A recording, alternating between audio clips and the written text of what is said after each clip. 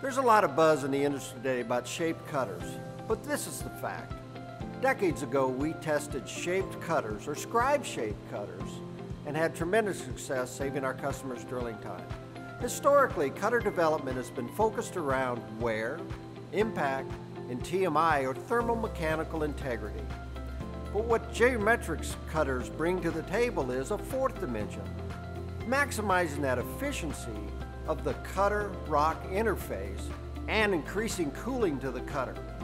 We're going beyond traditional shaped cutters with unique geometries, with a variety of shapes or a family of different cutters.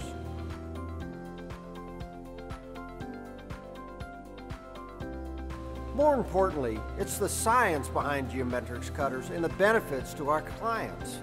With the extremely cost-sensitive environment that they operate in today, seconds having a cost associated with them. An unplanned trip, slow ROP, or lack of durability can be extremely costly to our clients. It's estimated that a typical 2-section lateral, a 10% increase in ROP can more than offset the entire cost of drill bits for that well. It's our responsibility to the industry to provide the toughest, fastest, directionally friendly drill bits that we possibly can.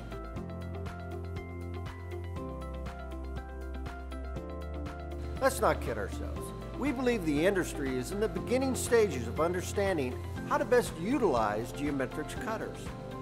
At the end of the day, it's all about saving our customers time and exceeding their expectations.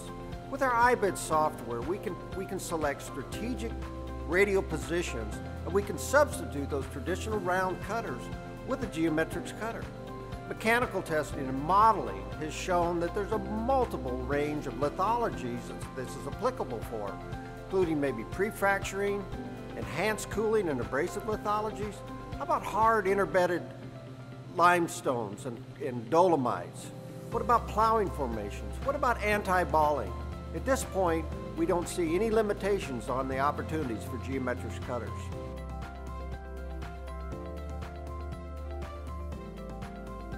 We recently had a run in Colorado, drilling a sand shale sequence. We used the same operator and the same rig on every test. The bit came out at 1-1, and the ROP was extremely competitive. The ROP compared to the standard cutter showed a 19% improvement. The offsets, when looking at those, of which 2 had shaped cutters, we exceeded their ROP by 11%. This turned out to be the fastest well on that pad for that client.